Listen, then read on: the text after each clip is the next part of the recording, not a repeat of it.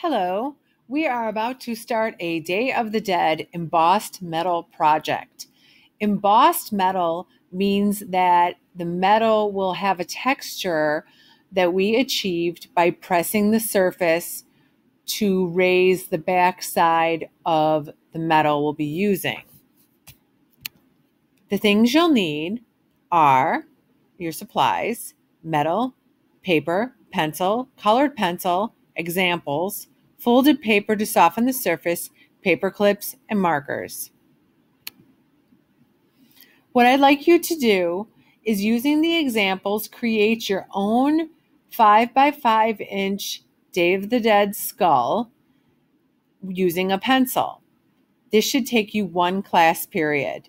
You can see here I've made some changes to this, but I liked the overall design, so I used that for my example. I also filled the space by creating lines radiating from the skull. Next, you will use tape or paper clips to attach the metal piece, gold side facing up, to your drawing.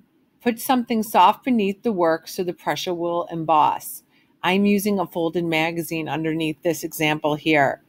I'm going to use a colored pencil to go over my drawing so I can tell where I've been. It is not necessary to change colors with the colored pencils because it doesn't matter. All you're trying to do is see where you've been before. So go ahead and watch this stop motion video to understand better what is going to happen.